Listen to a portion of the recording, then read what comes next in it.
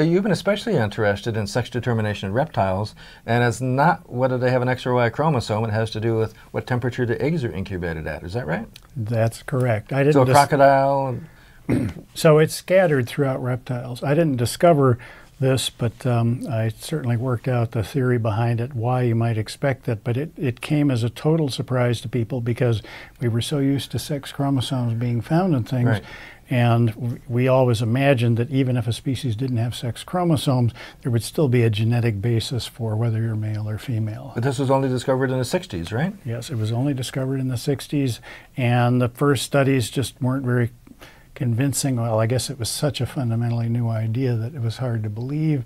They weren't necessarily done in the wild, and so it was just an obvious problem. I started work on this in the 70s, and I started it totally from a skeptic's point of view. Really? So you thought it was... I thought it was complete nonsense. And I set out to do field work on turtles.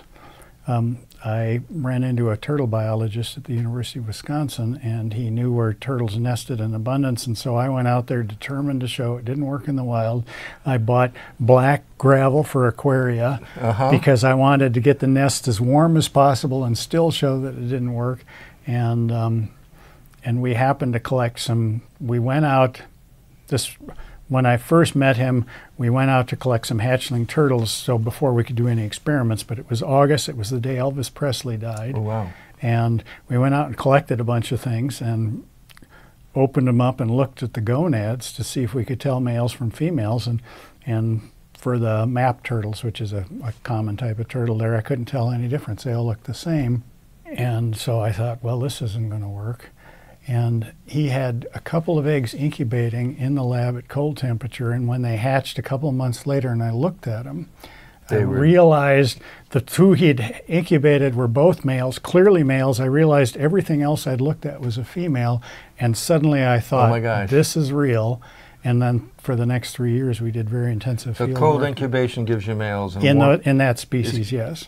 But it's not consistent that way. It's not consistent across all reptiles, and in snapping turtles, in fact, I think it's extreme cold and extreme warm give you males. I may have that backwards, but it's a bell-shaped curve. Really? So that you get one sex at the two extremes and the other sex in the middle. So what's going on here evolutionarily? It would be better for them to make relatively equal numbers of each sex and let it go at that, wouldn't it? Good question.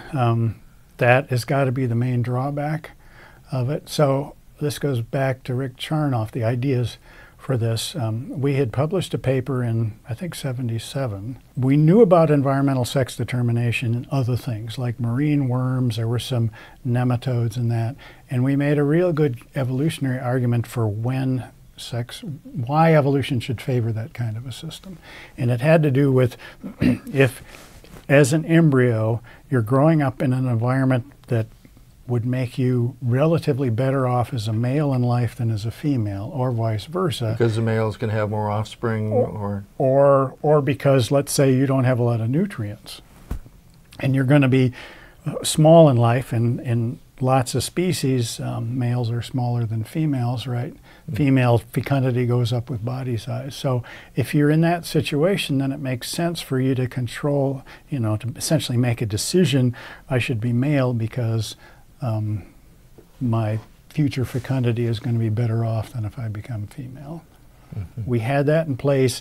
The examples we knew of at the time made sense. We left out, I knew that the turtles had, there was a report the turtles had temperature-dependent sex determination. I said, let's leave it out of the paper. It's probably not going to be real. And it's too hard to figure out what sex they are. And it's not, well, and the problem is there's no clear advantage, right? Because in a reptile, you might live 20 years as an adult. You're coming out as of an egg that big. You might grow to be that big, and it was just inconceivable. There was any mechanism by which your incubation temperature could affect your long-term fitness. Right. So that was in place, and then I was just so intrigued by the possibility, we decided, Dick Vogt and I at Wisconsin decided to do all this field work on it, and lo and behold, it's not only there, it's not even subtle. I mean, you go literally, if you're incubating eggs at a constant temperature, you're all males up to one point, and then about a degree higher, you're all females. It's so wouldn't this striking. result on a particular small lake almost all the turtles 1 year being male, or almost all of them being female? Yes. this And is especially kind of with with climate change, well, not even climate change, it's just some years are colder than others.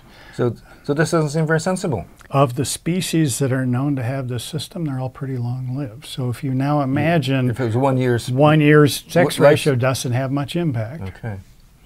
As long as it balances out, and as long as that temperature setting is adjusted to the normal variations in that area, this sounds like an area where global warming could really foul things up. It is, except that when the turtle, so the nest temperature depends both on the climate, but it depends on when the turtles lay the eggs. So if the climate is warming up, they nest a bit earlier, which can tend to even out. Yes. Whoa. That's fascinating. Let's go on in a minute to a related topic.